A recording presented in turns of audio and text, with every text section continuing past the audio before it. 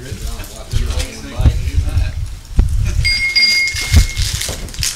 right, we'll get started if you guys are ready. Call the meeting to order and establish a quorum. Do the invocation for us. I'll do it. Y'all pray with me.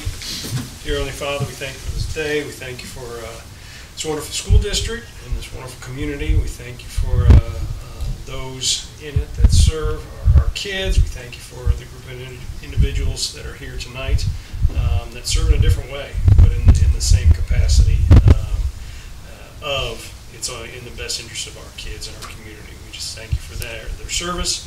We invite the Holy Spirit into this room tonight as we make decisions about the district, and we love you, Jesus. Your name we pray. Amen. Amen. Do the Pledge of Allegiance. I pledge allegiance to the flag of the United States of America and to the republic for which it stands, one nation, under God, indivisible, with liberty and justice for all. Texas flag, I pledge allegiance to thee, Texas, one state, under God, one and indivisible. No public comments. All right, we'll go to reports and presentation, transportation update. All right, Matt Haley. Thanks for having me. Before Matt starts, yeah, whatever you want. Before Matt starts, I'm just going to say, just brag on Matt real quick. I mean, Matt is Johnny on the spot. We have difficulties. I've texted you all sometimes about, we got a bus broke down here or there or whatever. And to be honest with you, by the time I send that text to you, it's already taken care of, or at least it's on the way. And so Matt he does a great job with that. And that's just the stuff that y'all know about, and that's not the every day getting kids picked up. I mean, it starts with Matt every day, picking the kids up and taking them home. And so he does a great job. And Matt, I'm just going to say thank you in front of all these people. So Hey, before you get started, I want to thank your wife for the work you're doing. yes, sorry about that. Yes, Hey, Delicious. It's amazing. I'm getting it fat just by chance. So my name's Matthew Hilly. I was born and raised in Mansfield. I joined the military in 92. I was going to give a little background about myself so you kind of understand kind of where I come from. Joined the military in 92. Retired from the military in 2011. We moved here, and my stepfather was David Barclay, so we actually bought the family farm. So I've been tied to Glen forever. And I knew one of my kids would go here. So that's kind of what drove us to Glen. And so after we got here, I really wanted to work for the school district, but I just didn't know how to get my foot in the door. So after a while, just job jumping, and my wife became the president of the Van Boosters, I really started meeting everybody. I met Tommy, I met a lot of people. And that, when the opportunity came, that's kind of how I started here. So I got here in January of 2011. I just passed almost 11 years retired from the military now. It's crazy. Life just passed you by fast. We have 4 kids. Our son is a junior here still. So we have this year, next year, and then we'll be kid-free. We're looking forward to that. And then we have 3 daughters that are already adults. So I'll go ahead and begin. So right now we have 17 routes. 16 in the morning, 17 in the afternoon. There's 2 sped routes, AM and PM, and that's kind of how we do everything. Now we do K through 12, rides the same bus, and it's worked out great so far. A lot of school districts have to do, double routes, so they'll do elementary, intermediate, and then they have to go back and junior high and high school. But our drivers are really, they really welcome it because it doesn't tie them being here all day. So it's a benefit for us to do that. So it's total this year from, so I'll give you some numbers, and they'll be from August to February 18th. So far this year, route mileage, we've done 108,739 miles on routes. And then we have trip and other, so it would be any small vehicles, any of the red and white buses, anything non-route related. And we have, so far this year, we've done 102,959 miles, which is a total of 211,000 miles, 698. So we do a lot of mileage, a lot of different vehicles, a lot of variety. And everything's been wonderful so far. We've had a lot of support from admin. We've had a lot of support from all the campuses to make it work. our bus drivers are just amazing because they do routes, shuttles. There's a lot of things they do, and they're Johnny on the spot. We currently, right now, have 47 buses, 15 at the junior high, and they're only there because we just don't have enough space here. There's 24 buses, actual route buses we have over here, and then we have the total 15 there, and then the rest of them are the red and whites.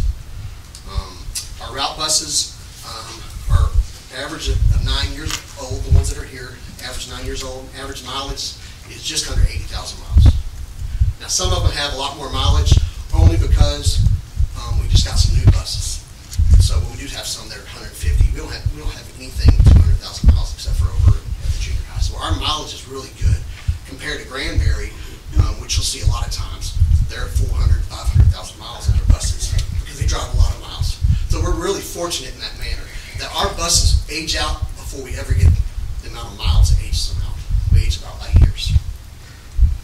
Activity buses. We currently have 8 activity buses. We have 6 that are 46 passenger. 3 of them are from 2015, 3 of them are 2018, and we got the 2 small buses 2020, which are 14 passenger. Average miles on those are the 2015, which are 9 years old. The average mileage on those is just under 90,000 miles, which is not bad for a diesel engine, because all our stuff is diesel, with the exception of 2 small sped buses and 2 of the red and white small buses are gasoline. Everything else we have is diesel, because we can really get some longevity out of that. The 2018 models are 5 years old, and they're just under 45,000 miles. So we're really good, because I'm really watching my mileage on my stuff to try to make everything kind of stay together. And then, of course, the 2020 are 2 years old, or 3 years old, and they have just under 100,000 miles. The junior high buses that we have over here, we have a lot of buses and excessive buses, but we have some that are still from the 90s over there. The average age over there, 21.4 years of age, everything that sits over the junior high. Do they all run? They do.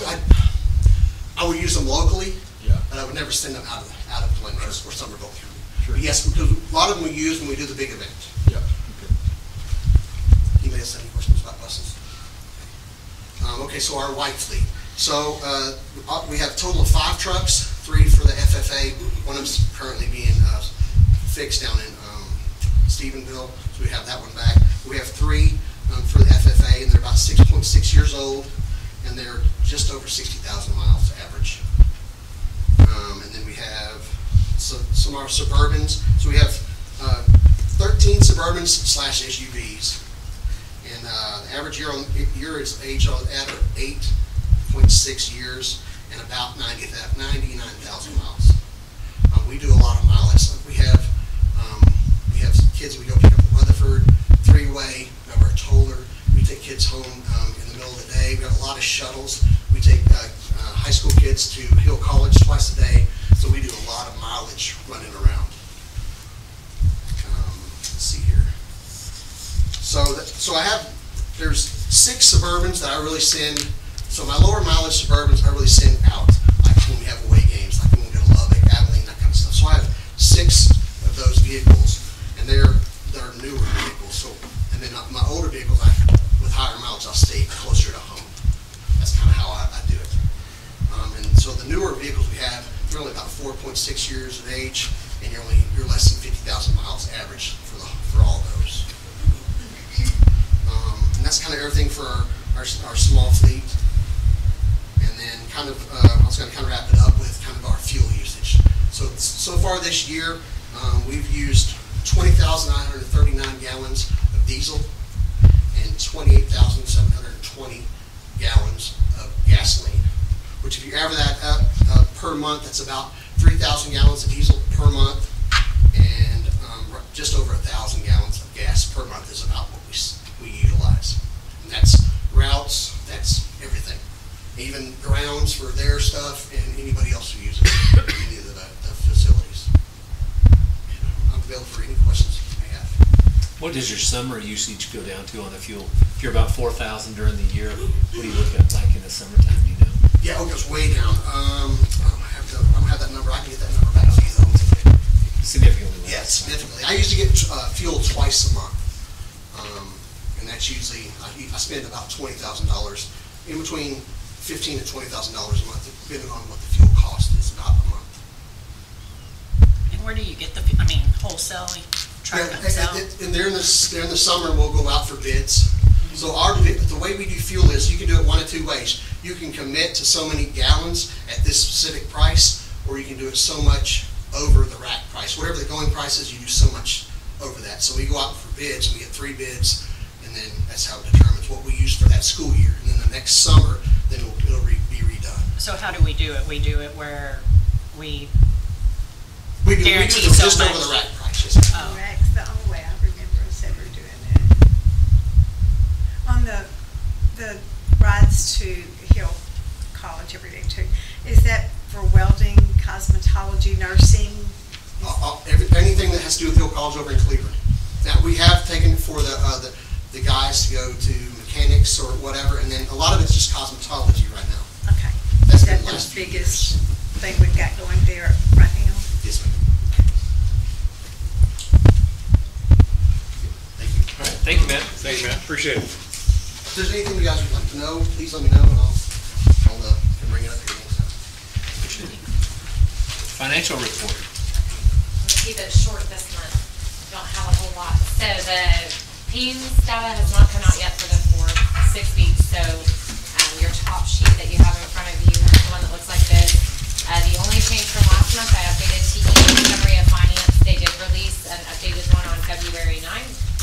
The only notable changes on it is they updated our tax collections, the estimated tax collections, which are now very close to what our estimate was. It's closer to what they actually will be, which then dropped our net state and local revenue just a little bit, but it dropped our recapture down to below what we budgeted, which was great. Again, it's early on, as you all know, this can change a lot, but right now, this adjustment was good for us. This is closer to what we budgeted. So next month, we'll have updated PEAMS numbers for the 4-6 weeks, so we can change our actual as of, it'll be as of the 4-6 weeks, and get an update on that. So we'll see how we're tracking attendance by then. I know we've had a lot of sickness, so we'll see if that can get better in the 5th 6 weeks. And then the other sheet is just your bond update. I just included that in there just so you could see where we're tracking on all those projects and designations that we have. But that is all I've got for you this month, unless any of you have questions. Thank you. All right, superintendent report. All right. Well, see, we got a lot going on, so we moved our student recognition so everybody can go to the game tonight as much as possible, and the principals too. So that's why it's a little shorter tonight. Speaking of the game too, so it's going to happen here in just a little bit, and just kind of like the girls, if we would win tonight, we'd have early release on Friday to allow everybody to go, because they'll play in Lubbock on Friday and Saturday, hopefully. So it'll be very similar to girls. Enrollment, we are at 2,051 currently. That's 75 students up from last year, 3.8% increase. Good for us. Staffing, we're currently working on staffing for next school year, so we meet with the principals, special ed, Kayla, Tommy, Susie, all leadership to look at our needs for next year, who's retiring, who we need to move here and there, whatever. So we'll be heavily into that after spring break and on. Hopefully we'll get all that stuff done early June and get everything set for the school year. Early June is the goal.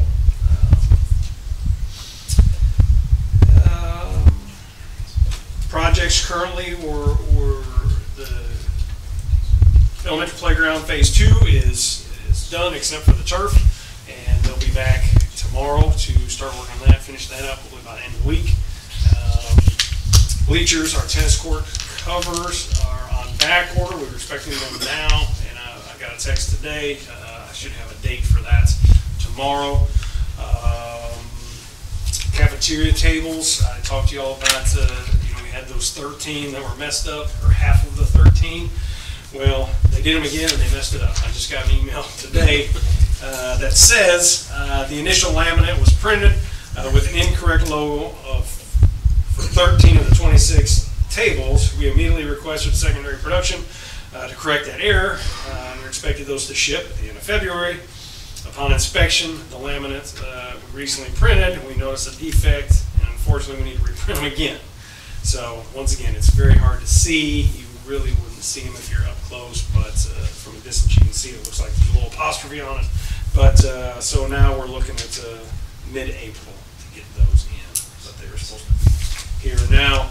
And it was a really good letter from the company, just apologizing over and over and over. Exterior lighting, we should be working on that during spring break.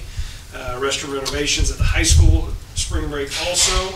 I did get a phone call today from TEA saying that we were going to have another door intruder audit next month. So we will be having another one of those. Gave our heads up to all our campus principals, SROs, Mr. Kathy, Mr. Corcoran, so everybody knows that it's coming to be heads up on that. So, questions for me?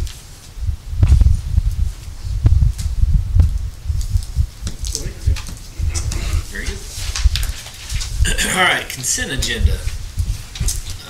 Minutes from the January 22nd, 2024 regular meeting, district monthly investment report, January financial report, budget amendments, appointment of early voting clerks and deputy early voting clerks, and approval of district audit for Glen ISD financial records and activities for fiscal year 2023-2024.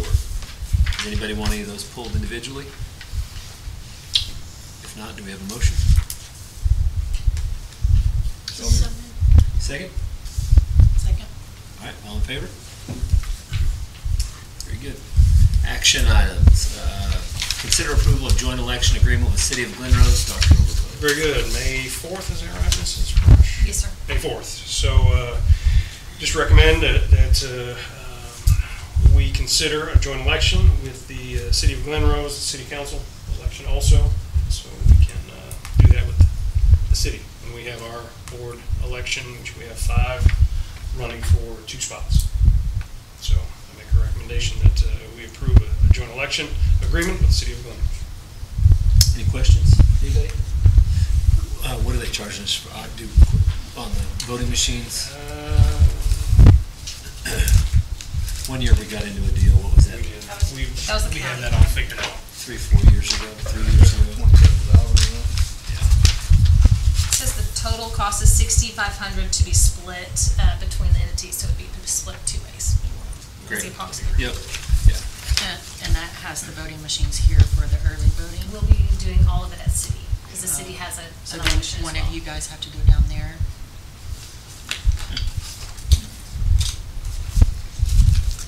All right. Without one. Any other questions? Anybody? We? Good. All right. We've heard the recommendation. Do we have a motion? Second? Second. All in favor? All opposed? Good.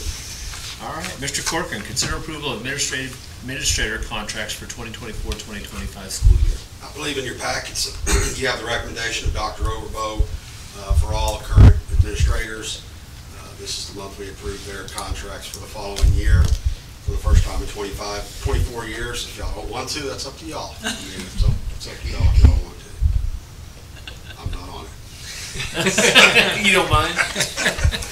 No, I think you've got an outstanding group of administrators in this district, and you hear some of the horror stories around, and we're blessed to have great administrators from top here at admin all the way down to our vice principals. So Glen Rose ISD recommends approval for all administrative contracts for 24-25 school year. Any questions?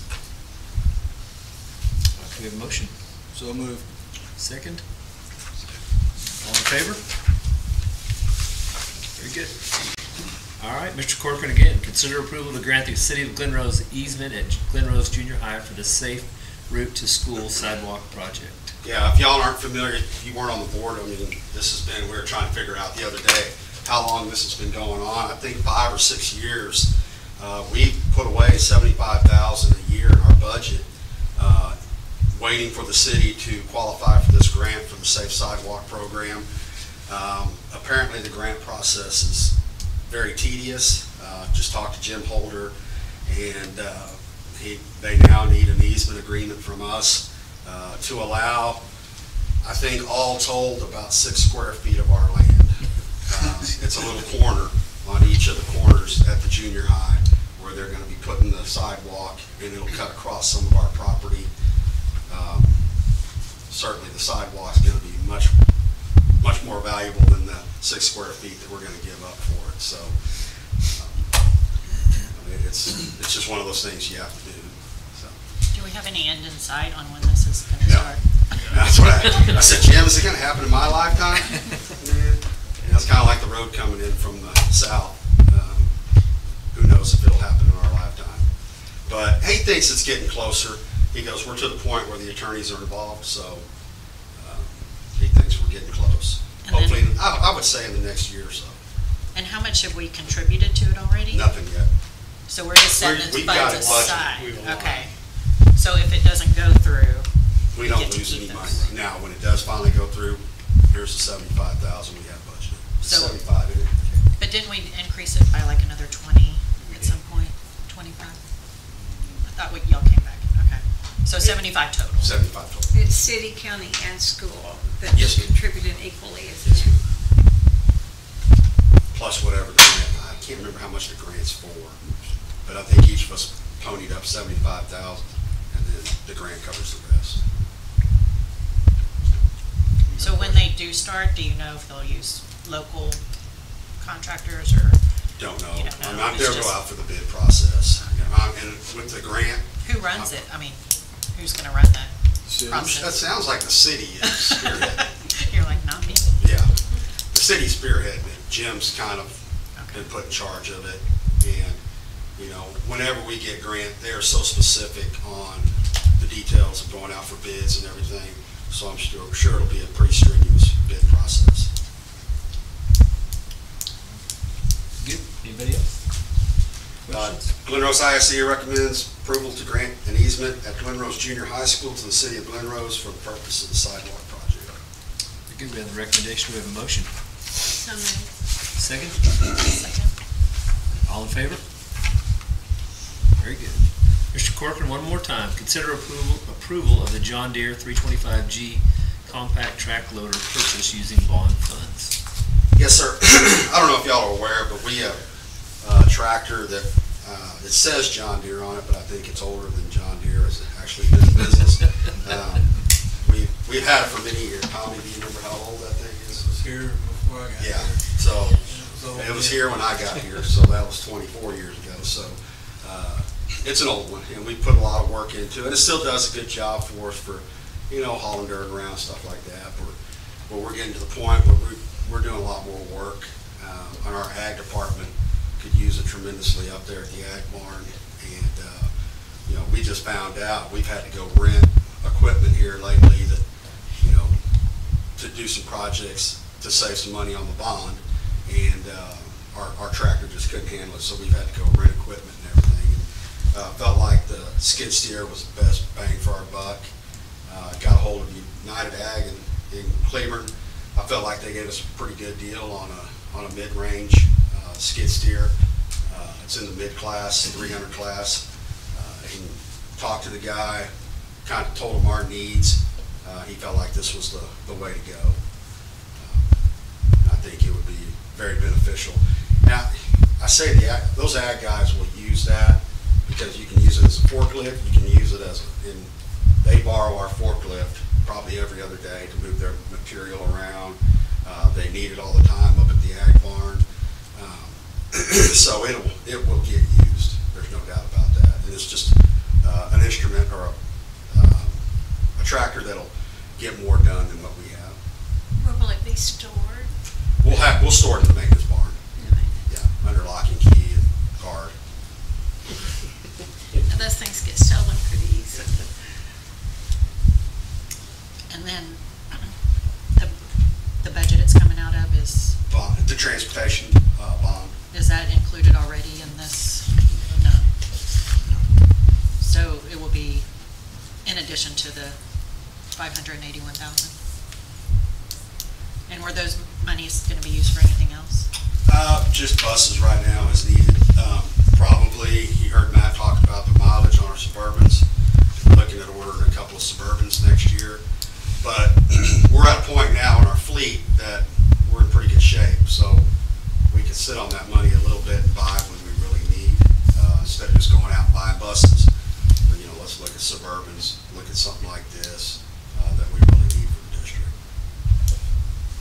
Tommy, does that include pallet forks and bucket? It does include the pallet fork and bucket.